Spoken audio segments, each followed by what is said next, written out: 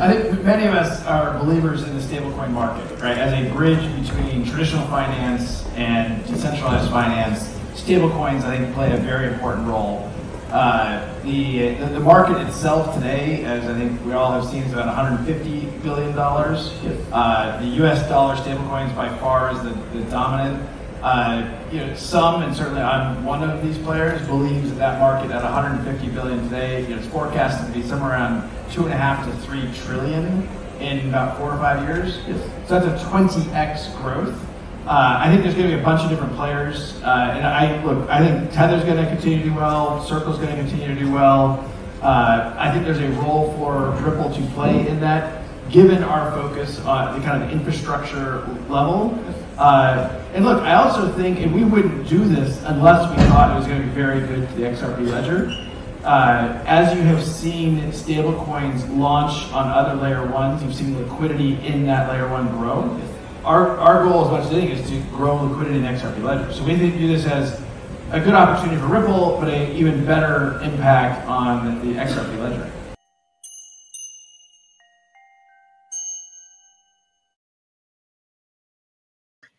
Hey everybody, it's Eri from Tokyo. This is your cryptocurrency update from Japan. That was Brad Garlinghouse. And yes, Tether is going to continue to do well, and Circle's going to continue to do well. In addition to that, he highlighted the developers. It's not about the 100,000 developers already working on Web3. It's the 20+ million developers who are yet to work on Web3 that's truly exciting. This industry is not going away, and it's events like Paris Blockchain Week that keep growing for this reason. And the biggest compelling reason for getting into the stablecoin market, USD Tether produced an estimated $6.2 billion in net income in 2023. That's 78% of the number that Goldman Sachs brought in. They have 49,000 employees. Tether has 100. Make no mistake, Ripple is going after the builders. They have a new grants rolling application for a process that's aimed to speed up everything, to tap into that 10 to 200,000 that they hand out. Apply anytime now, and you'll see new judges for 2024. They're looking for projects that range from DeFi to security, tokenization, sustainability, and gaming. If you're interested, they have a live info session on April 23rd. Something a little bit concerning, in about 23 hours, the new AMM fix upgrade will take place. 196 nodes still need some work to go. This is going to go live, and if they don't upgrade, they're going to be blocked.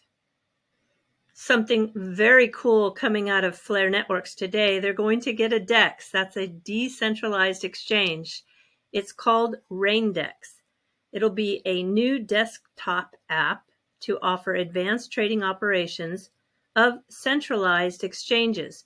You can set bid and offer prices, activate stop losses, fully permissionless. Wow, decentralized on-chain. You can write a smart contract to sell assets at a set price triggered by the Flare Oracle. It's done through a matching venue for the trade. And if you can read or write Excel formulas, that you can then easily create a smart contract. There's going to be a trading contest in May with a pool of 12,000 US dollars. This is where we're at in the Flare drops. You can see April 10th, and we're still lots of drops to come. I'm loving how things are compounding. Wow, I just am so bullish on Flare. We do have someone who is really on top of everything, and that's Congressman Tim Scott of South Carolina. He pushed back on a narrative today that was just disgusting from Senator Elizabeth Warren. I'm going to let both of them take you out. Until next time, do take care. Sayonara for now. Bye-bye. How is it right now that Hamas has access to money or some form? of financing for themselves? They are increasingly, in my view, turning to alternative means of financing, given what we've done in terms of their ability to do the traditional financial system. So what does that mean, alternative means of financing? One of those is cryptocurrency. And cryptocurrency is a means that while we're using every tool we have, we need additional tools to go after. Okay, and it's not just Hamas and terrorists that are using crypto financing. North Korea, ransomware gangs, drug traffickers, distributors of child sexual abuse materials, name your bad guy, and crypto is the way that they can move money around. Now, your letter that you sent to Congress follows a basic principle. Activities with similar functions and similar risks should follow similar rules. So I want to look at an example of that. I want to look at one of the middlemen examples, validators. So validators are the middlemen between the payor and the receiver, and they help process crypto transactions. In the traditional banking world, if a bank transacts with somebody who's laundering money, then they are breaking the law. But validators in the crypto world don't have that same set of rules. Are there crypto validators right now that are processing transactions for North Korea and pocketing a fee for each of those transactions? Same for Hamas, same for drug lords and child traffickers. There's reporting that I am familiar with that's public about the fact that those threat actors that you've mentioned are conducting that type of activity. Okay, so bad guys can use crypto right now because we don't have the right rules to keep them out. But I think it's worse than that. We know, for example, that Iran, one of Hamas's biggest funders, makes millions of dollars validating transactions for others that have no connection to Hamas or Iran.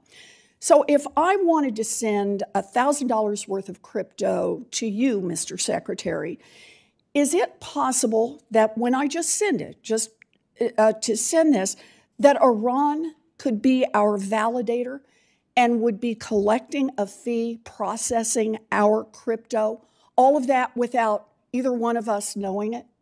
Senator, a transaction like that is certainly possible. Okay, so Iran, which is subject to all kinds of sanctions, is moving money through crypto and actually making millions of dollars validating crypto transactions for Americans and for everyone else, all because we don't have the right anti-money laundering rules in place.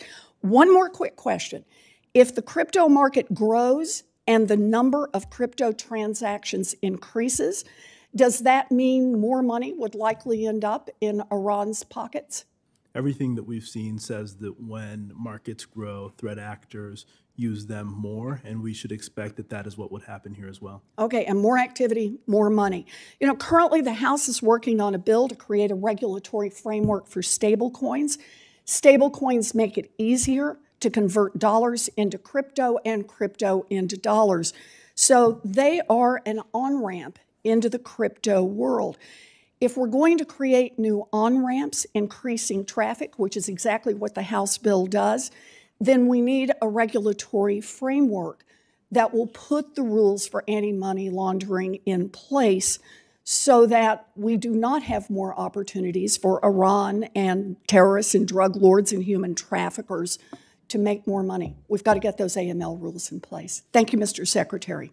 Listening to you today, Deputy Secretary, it feels like digital assets has become the scapegoat of this administration because with all that's going on in the world, the only legislative requests you have sent to this committee are new authorities related to cryptocurrency. And I will say that if China buys about 90% of the Iranian oil and we make it easier to sell the Iranian oil, if in last August we saw $6 billion transferred to the Iranians for, in my opinion, hostage relief, $10 billion allowing electricity waivers. None of that's happening in digital assets. They're literally using our cash. We're making it easier for them to use euros. The bottom line is this, that if $35 billion represents the export of oil from Iran, none of which is purchased using digital assets, having a conversation simply and exclusively about digital assets misses the elephant in the room, that every single time we make it easier for the Iranian regime to receive resources from the United States in cash, pallets of cash, or through electricity waivers, use euros or license, we put more and more Americans and our allies in harm's way, and that includes Israel. And so for us to have a conversation that sounds like a digital asset conversation, as opposed to a conversation about illicit financing that is far larger than digital assets, to me, makes it into a scapegoat.